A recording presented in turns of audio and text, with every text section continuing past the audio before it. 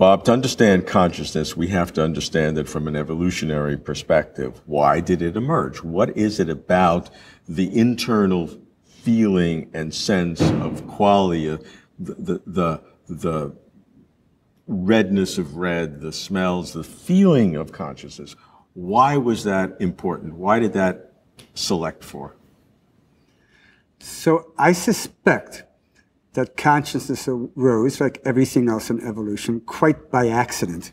And the question is, after it came here, what could it do? And I make that statement at the start because I think most people talk about consciousness as having been necessary for us to become who we are.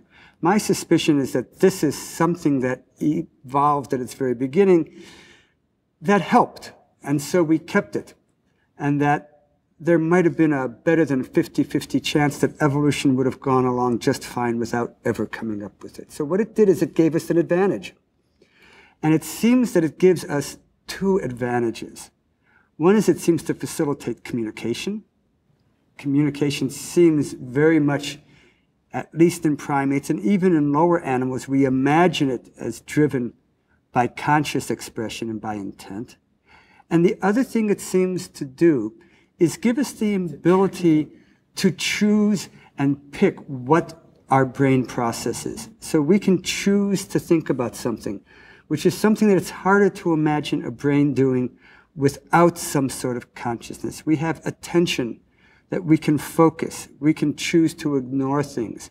Now, whether we needed to evolve consciousness to do that, because we can imagine a computer or a completely non-sentient brain doing all those things, isn't the issue. The issue is that consciousness evolved and that worked better than other systems that didn't have consciousness. So somehow, either consciousness or those brain systems that inevitably produce consciousness, those things gave us this ability to both focus our attention and also to think broadly and diffusely and creatively.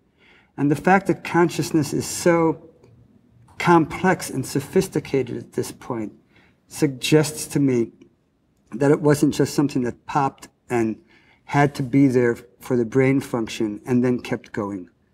Because it's unclear to me why then you would have this sophistication of brain function becoming so much greater in parallel with the brain function. So my guess, actually, with no way even to begin to understand how to ask the question, is that the consciousness per se is giving us some of this potential to understand, to interact with our world in ways that a non-sentient brain just can't do.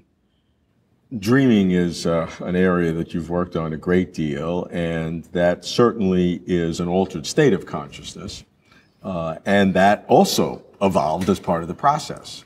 Does that give us any additional clues to the evolution of consciousness? Well, insofar as dreaming is an altered state of consciousness, it is interesting because of the two things I've talked about, sort of this focused attention to direct action function of consciousness, and this ability to reflect and to think about and to search our minds for new connections and new ways to think about things. We do both of those when we're awake. When we're asleep and dreaming, we're only doing the second.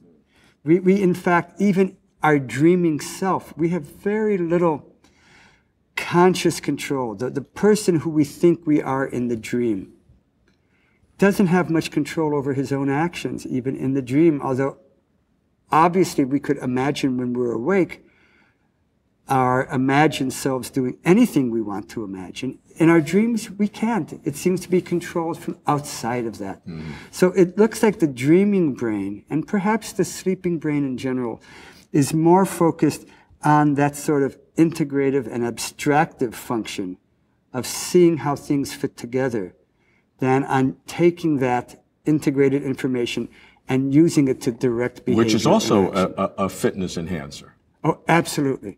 Absolutely. A brain that only could learn and couldn't alter the memories, that couldn't figure out where to use the memories. You know, we say that Dan Shakti says memory is about the future, not about the past. It's so that if we're in a similar situation in the future, we can behave better because we remember how we acted last time.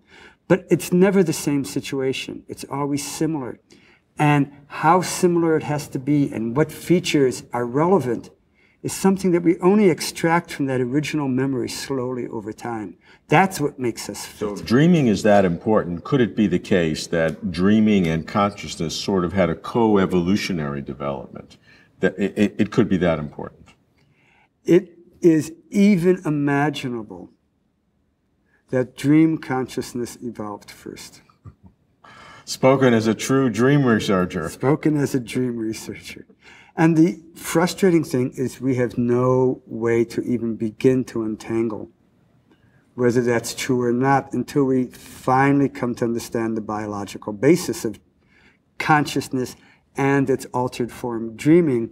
And then we can go back and look in evolution and see if those things developed over different time courses.